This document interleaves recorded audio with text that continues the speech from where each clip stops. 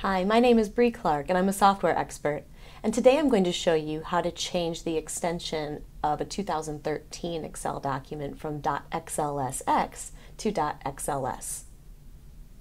The spreadsheet I have open in front of me is called scientificdata.xlsx. That means it's a newer format of Excel. To change this from within Excel 2013, I'm going to go to the File menu and choose Save As. In the Save As area, I'm going to click Browse, and when I click Browse, I will get an option for Save As Type.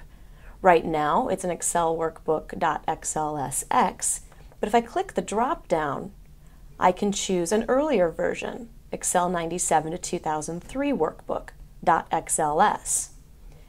We'll still be able to open it with Excel 2013, but now earlier versions of Excel will be able to open it as well. To complete the action, I'll just click Save, and now it can be opened by earlier versions. Now, it's going to ask if I'm okay with losing some formatting. I don't have any formatting in this workbook that I'm worried about losing, but sometimes if you're using the more advanced features of the newer versions of Excel, you could lose those.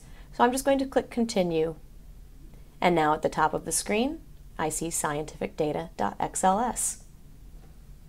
My name is Brie Clark, I'm a software expert, and I just showed you how to make an Excel 2013 document readable by earlier versions of Excel.